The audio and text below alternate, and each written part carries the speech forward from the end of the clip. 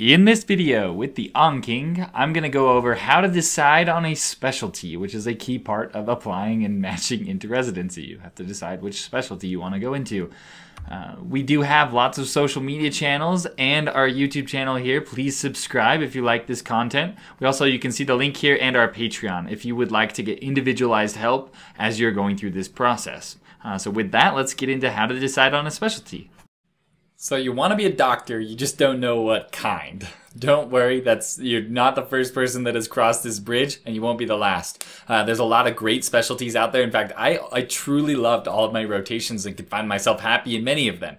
But it is fairly difficult when you're early on. So I want to offer a few pieces of advice. There are a lot of other great videos out there that do like the fancy spider web charts and things like that. I'm not going to do that. I'll just give you some general principles and things you need to consider that will help you narrow down your choice. The first thing you want to consider is, do you prefer the surgical stuff or do you prefer the medical stuff? And it's okay to prefer both. There are specialties like ENT, urology, dermatology. If you're like me, I actually wanted a little bit of procedures, but I also loved the flow of clinic.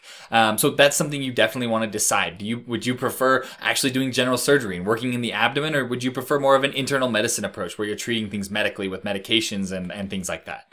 The next thing to decide is like, what level of procedures do you like and how much imaging and pathology or histology do you want? A lot of the surgical specialties, huge procedures, whereas OB-GYN, you get pretty big procedures, but you also get a lot of little stuff in the office. Whereas internal medicine, you're probably not doing a lot of procedures, maybe little things here and there.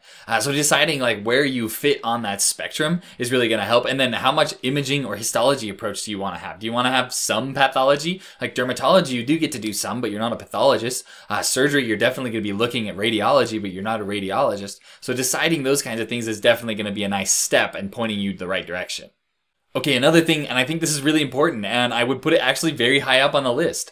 What do you care about your lifestyle? Because a lot of these surgical lifestyles, your residency, you're going to be working 80 hours or maybe even more a week as a resident, and you're probably not going to work that much less as an attending. They're very busy people because they're in such high demand. I actually had a surgeon tell me on my surgery rotation, they said, if you love anything other than surgery, you should do that.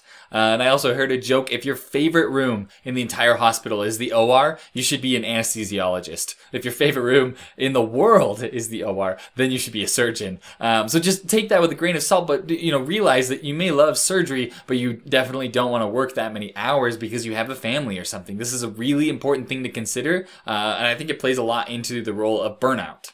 The next differentiating thing that I would think is, do you prefer inpatient, do you prefer outpatient, or both? If you do love rounding and you like working on patients in the hospital that are very complex and getting them out of the hospital, or do you prefer where you're just doing a clinic flow where you have 15 to 30 minute appointments with people, it's all outpatient stuff? I think that's a really important differentiating, but there's also plenty of specialties where you can do both.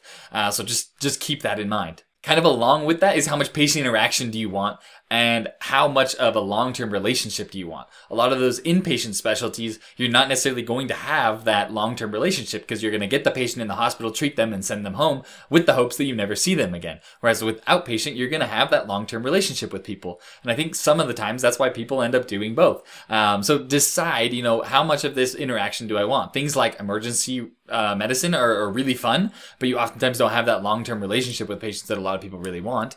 And then along with that, how much patient interaction do you want?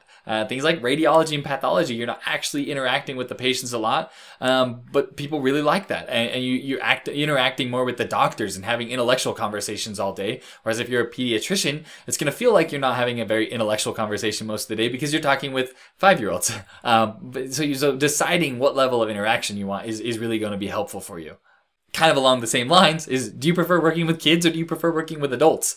In both aspects, you're going to be working with adults because you'll be working with the parents in pediatrics, but deciding whether you prefer peds or adult medicine is going to be a helpful differentiating factor. In most cases though, and the reason I list this kind of towards the end here, is that you can do peds or adults in most specialties. So find kind of the field and the specialty that interests you more, and then decide, do you want to go the peds route or the adult route? And sometimes you don't even have to decide until after you've actually finished your residency. But deciding earlier on, for example, if you want to do pediatric emergency medicine, if you start with that going into residency, you'll end up doing less years in the long run. So it's just helpful to know.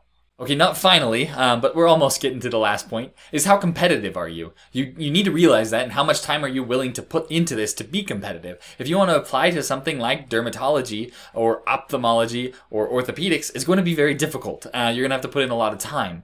Whereas if you want to apply to something like pediatrics, it's not going to be nearly as competitive. The very last thing I would mention is income and money. It really should not be a driving factor. You're going to have a good income no matter what you do, and you're going to want to find what you love. If you don't love neurosurgery, it doesn't matter that you're making $1 million because you're going to be miserable working as many hours as they do. So I would put this as a consideration, maybe as a tiebreaker towards the very end. But for the most part, I would not be considering it. Find what you love and then do it. I've seen pediatricians and family medicine doctors that make quite a bit of money because they work in more rural areas or set up with private practice and stuff. So worry about that later. You can make it work, do what you love, and you'll be much happier. Thanks for learning with the AnKing. Be sure to subscribe to our YouTube channel here, as well as follow us on Facebook, Instagram, or Patreon. That is @AnKingMed. Also, feel free to reach out via email or check out our website, ankingmed.com, for more tips and tricks.